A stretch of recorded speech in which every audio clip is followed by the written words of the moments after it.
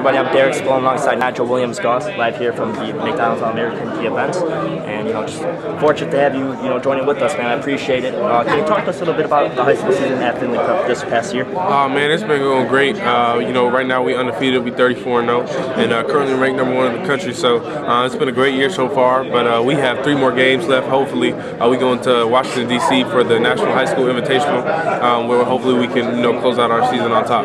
Yeah, can you kind of talk about that? I mean, it's not really common for a lot of guys to go to prep school like that, a really high national ranked school like that. What's that season kind of like? Is it kind of like playing like a college year because you're playing against all these top recruits? Or? Yeah, no, definitely. I mean, we travel like a college team. I mean, we go all over the nation. And so I think it's definitely going to help me, and really it has prepared me for college. And I think that's kind of the benefit when you go to a prep school like that. You just get that extra head start when you head into college. Just a couple more questions about the high school basketball. Kind of AAU or high school, what do you feel kind of gave you a little bit more exposure to, I mean, for me, it was probably equal. Okay. Just going to Findlay Prep, is obviously just a national powerhouse, and a school that a lot of people recognize as being one of the best schools in the country. Having multiple ESPN games on TV, you really do get a lot of exposure. Having so many other great players on my team, they attract a lot of attention. Which also brings attention to yourself. As far as AAU, it's all the best players in the country being in the same gym, same cities at one time, so that's going to bring a lot of attention as well. So in my case, I think it's been a combination of both. Okay, definitely. And as I was kind of telling you a little bit before, you hit that big shot, man, live on national TV. That 3-pointer to win the game. If I'm not mistaken, I know it's a little bit back, but was that one of your highest basketball moments, or was there something up top on that? Or no doubt, that was definitely up there with my greatest basketball moments to date. We were playing against Mount Verde, who was at the time ranked #1, and we were ranked #2. At the Hoop Hall Classic, which is one of the biggest events in high school basketball. To perform on a stage like that, with the whole nation watching on TV and stuff like that, was just a blessing, and I couldn't be more thankful to God that He was with me through that whole game, and really led me to do big things. Right, and I wish you the best of luck with the rest of your high school year. And now, shifting gears a little bit, McDonald's All-American, man. What does that mean to you? You're officially one of the few people that can actually say that they were a McDonald's All-American. What does that mean to you? It means everything. I've worked so hard for this. It's been a goal of mine since I was about in 7th grade, and I've worked my butt off every single day to reach this point. And for this to come true it's really unbelievable. A lot of people doubted me. A lot of people, overlooked me. So I really had to overcome a lot of adversity and prove a lot of people wrong. But at the end of the day, when you get this label, no one can take that from you. Yeah, and then can you talk about, you play with a chip on your shoulder, like you said, you're an underrated guard, and you feel like, a lot of people doubted you.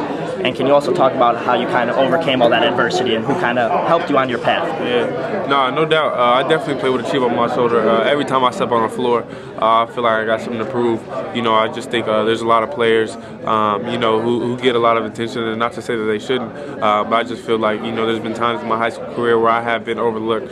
So I've definitely used that to fuel me in my workouts every day. Every time I step on the floor, and my parents has just done a great job with me.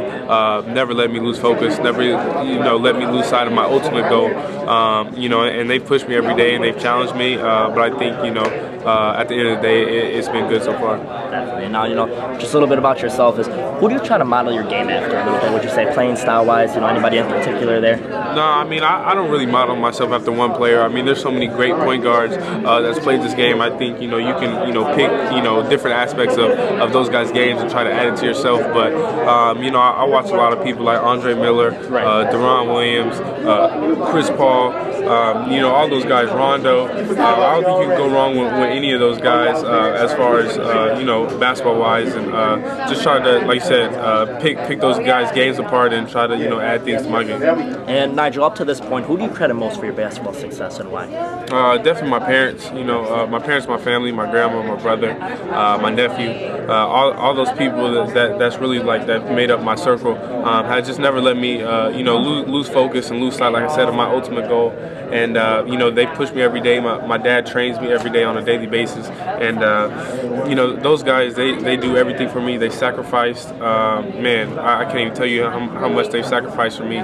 So they definitely get all the credit, for my basketball success. That's good. And recruiting process. Obviously, you committed to Washington. You're going to be a Husky in the fall. Can you talk about about what that process was like and why you ultimately chose Washington? Yeah, no, I mean, it was a long process. It was a tough process. Got recruited by a lot of great schools. But at the end of the day, I just felt most comfortable with Coach Romar and the staff up there at UW. And knowing their style of play, you know, it was a real up-tempo style. And I know Coach Romar was a point guard in the league. So I know I can learn a lot from him.